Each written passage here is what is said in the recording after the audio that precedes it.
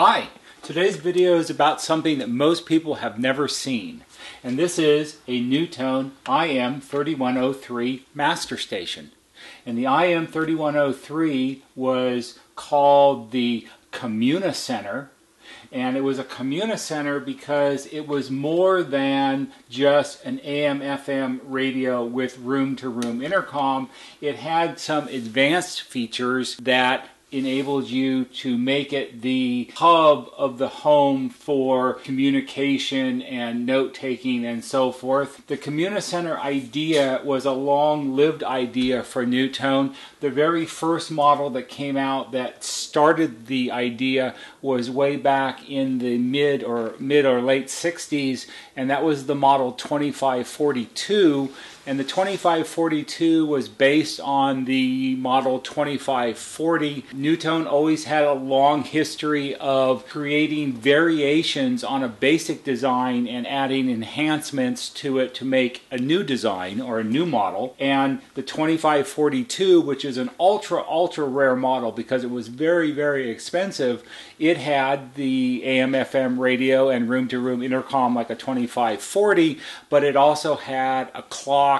It had a timer built into the clock that could be used like an alarm clock, and it had a cassette player. After the 2542, replacement model was the NuTone IM3103, and the IM3103 came out in 1974. It went through a lot of variations. You have the IM313 and the IM-A, IM-B, IM-C, and finally the IM-D. The IM-D, the last year it was available was 1984, and then all new for 1985 came the IM3103. The 313 series was based on an IM303, which was AM/FM radio with room-to-room intercom, and then the 313s had a clock, it had a cassette player, and then in later versions it included a weather radio, and that would turn on automatically if there was going to be a hurricane or something in your area, or a tornado is probably more likely. These were all models that were deemed Communicenters. That's where the name came from. 3103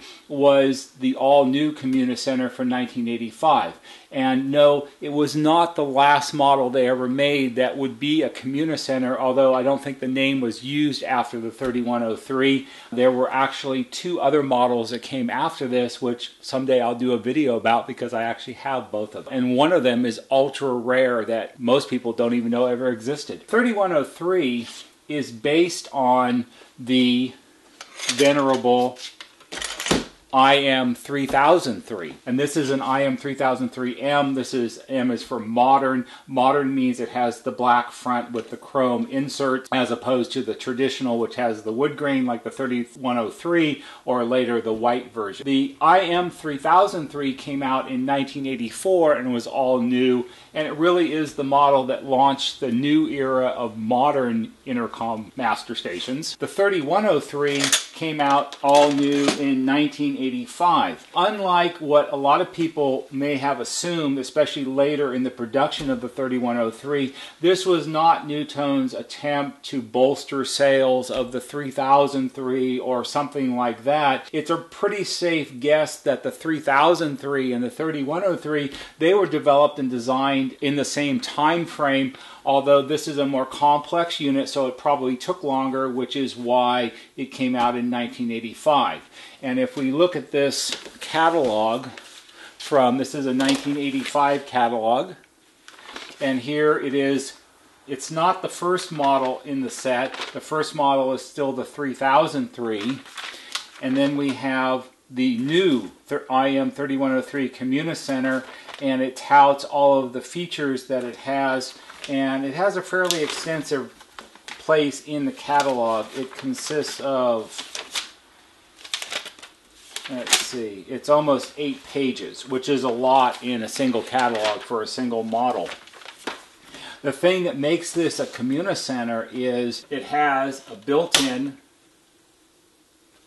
answering machine, and cassette player. This unit came from a local customer and it's here. It's actually, I've already rebuilt it and it's going back to her house tomorrow, which is why I have to do the video today, because we don't see a lot of 3103s. In a completed installation, there is a telephone handset that hangs here. I didn't bring the handset with me because I didn't have any reason to. I left it at her house, but there would be a handset that hung here. It allows you, there's phone wiring that's tied into this, of course, because it has the answering machine and then you have the telephone, and that's what sort of makes it a communication center or a communicenter, is it's all in one location. The disadvantage to the 3103, well, there were several. The first problem with it was, and this is from when it was brand new, as far as I remember, and later on when I actually sold these, was its size. It's a really, really big unit, and the way that I always refer to it is it's really big and it's really brown. It's, as you can see, it's more than twice the size of a 3303. It's like twice the height, and it's like 25% wider because of the telephone handset cradle. So it's a really big unit. It takes up a lot of wall space, and it was never available in any other color choices other than what you see here, the traditional, which is the faux wood grain. It does have these sort of silvery kind of panels, and then the rest of it's black with the wood grain on the edges. It's a really, really big unit, and when you hang the handset on here, it's just really, really big.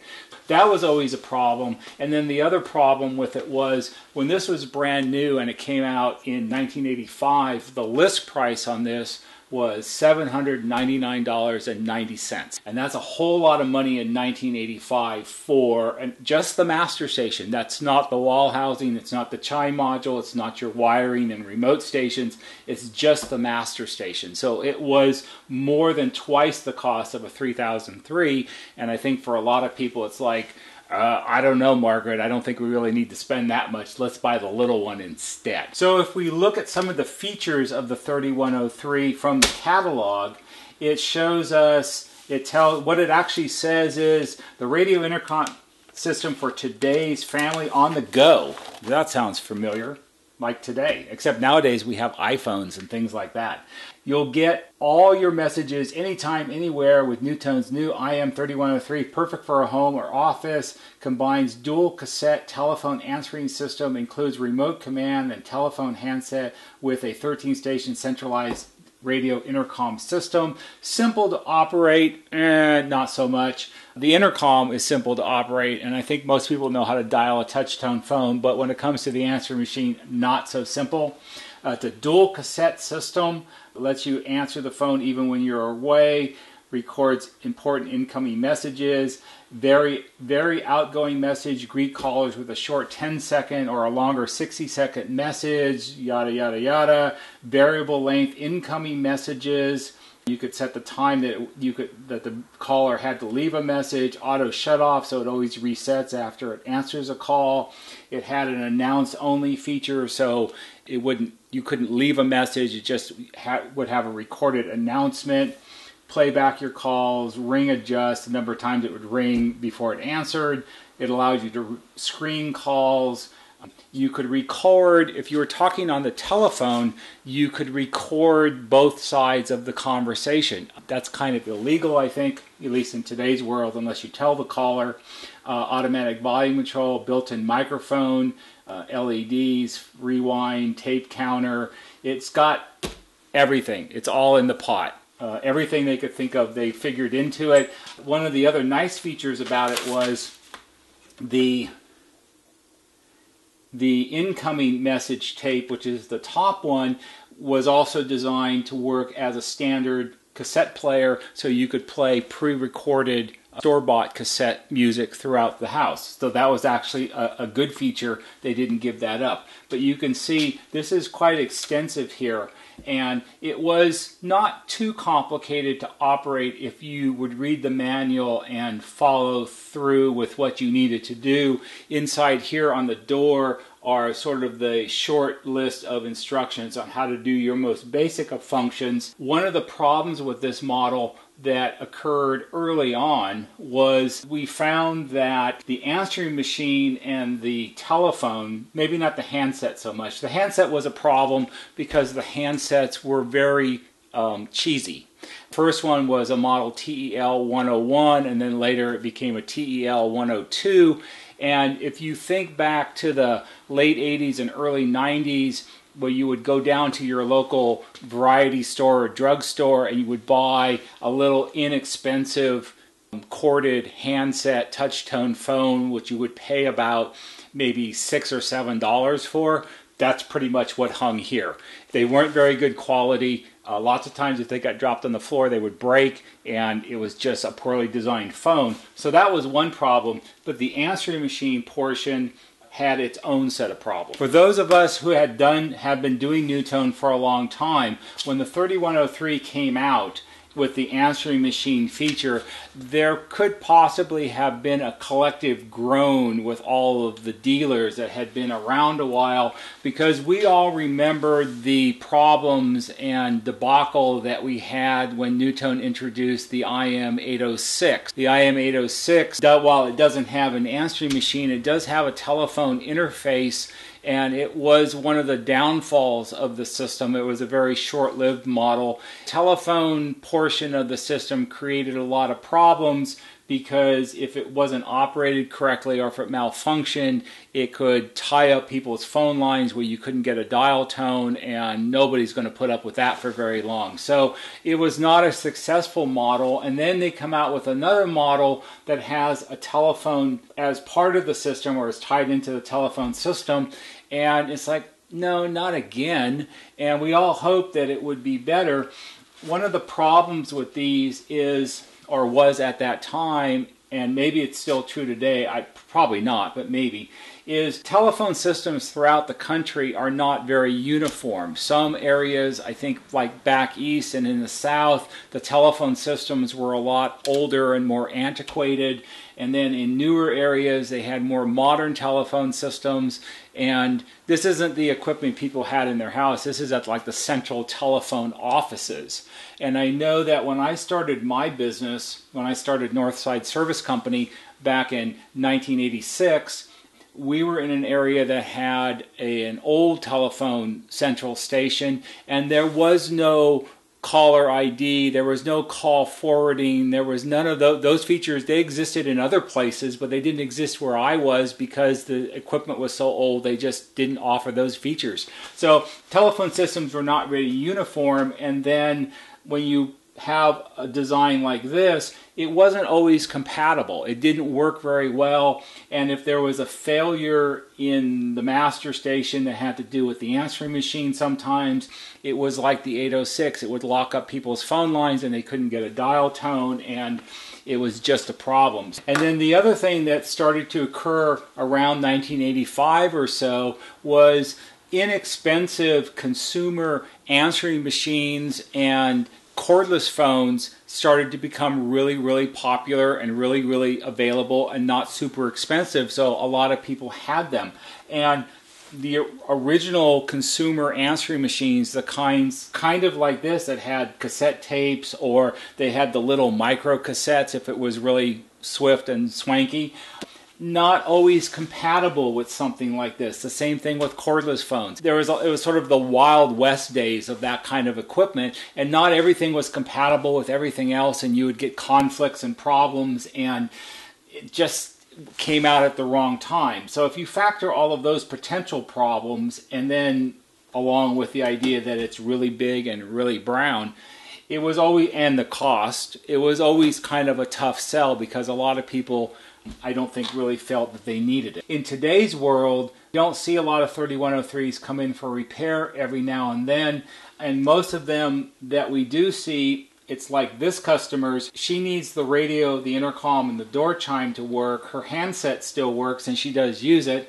However, she's not at all interested in using the answering machine or the tape player or any of that. It's just not the way their household works. So, you know, they have cell phones and they have other answering machines and things. So, you know, this is just kind of old-fashioned in here.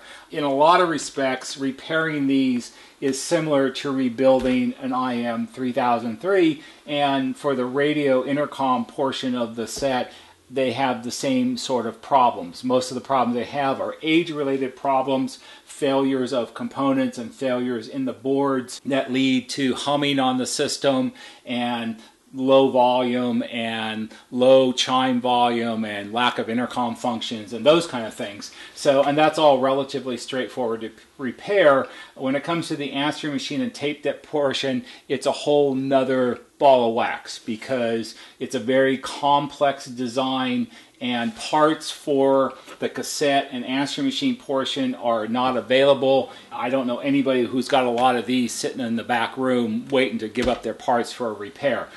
You know, it's kind of tough. Let's go ahead and take a look at the back of it. Oh, so this is the door that opens up. And here are the room control switches, which are just like the room control switches behind the door on a 3003. So it's very similar in its design.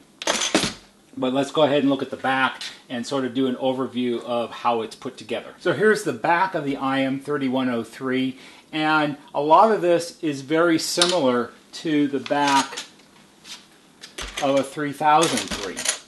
It's sort of like if you took this and stretched it all out, it would be very similar in its design, and that would be expected because they were, I'm pretty sure they were designed side by side, and they reused a lot of the physical design between the two models because that was a sensible way to go and it probably saved money and time.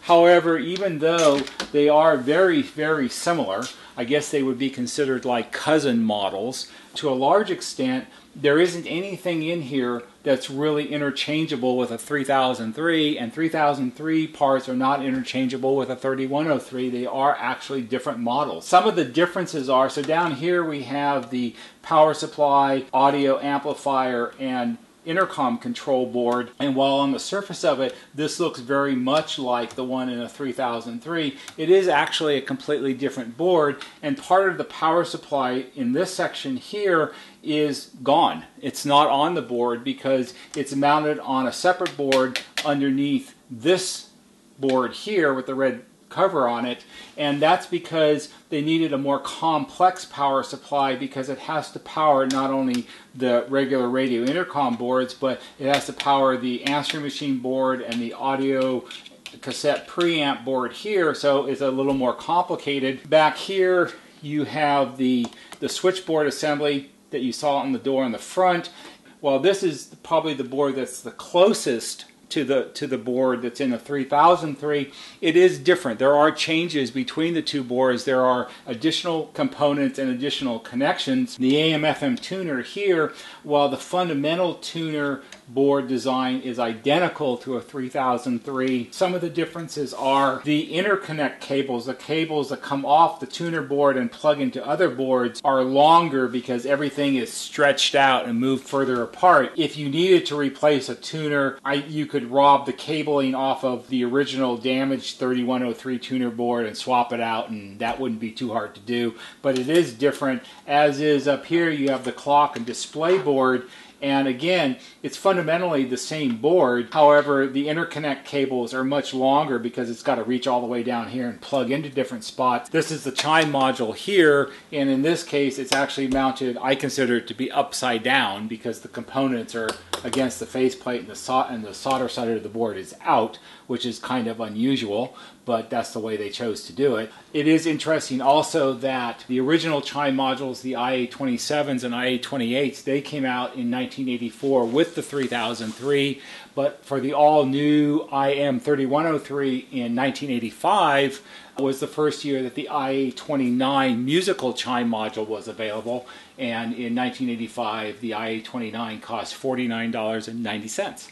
So that was interesting. Also in 1985, they introduced an all-new, and for the very last time, a built-in-the-wall fold-down turntable. And that was a model RC91. And no, it didn't come out in 1991. I don't know why it's numbered that way. You would think it would be an RC90 or 85, but it's not. It's an 891. And the fold-down record player was $272, and that included the wall housing, so it was not inexpensive. These two big boards are the ones that are unique to the 3103. This is the board for the answering machine and cassette control functions, and this board is the cassette mechanism control board and audio preamp and amplifier to allow you to play and record cassette. One of the last features that made the 3103 kind of interesting was this here. This is an IA31RB remote command, and it says, lets you get your messages from any phone no matter where you are in the world. The 3103 comes complete with a compact remote control that sends a special signal through the telephone lines, enabling you to get your message from virtually any phone in the world. And what this was, right here, it was a little battery operated tone generator that you would carry around in your pocket. It's about the size of a small remote control. It's about the size of an original iPod. How about that? And what you would do is carry it around in your pocket, and then if you were in, say, Istanbul or China or somewhere in outer Mongolia and you wanted to call home and check your messages, you would simply call up your house telephone number. You would hold this against the mouthpiece of the telephone, push the button. It would create the special tones which the master station would recognize, and then it would automatically rewind your incoming message tape and it would replay them for you. So wherever you were, you could hear it. So how's that for advanced technology in the days of mobile phones and instant messaging and Instagram and all that kind of stuff? This was a very advanced unit for its day. Unfortunately, it came out, I think, probably at the wrong time. Plus, it was big and it was brown, and other technology was advancing very rapidly in the mid-80s. I think it suffered the fate of a lot of things. It became obsolete way too fast. It's not a bad unit for the radio intercom portion and the door chime that works just like a 3003. So if you have a 3103 and it's not working correctly and you don't really care about the cassette or the answering machine portion, it can be repaired. That's the ins and outs of a NuTone IM3103. When I have time in the coming weeks or months, I'll show you the ultra rare, mysterious replacement for the 3103 that came out in the, I think it was the mid-90s, about 10 years after this it came out, which is a model that it's referred to as the intercom that never existed, even though it actually did. But very, very few people, probably less than 500 or 600 people have ever actually seen one. So I actually have one, and when I get to it, I'll make a video about it. That's all for today. An overview of the IM3103.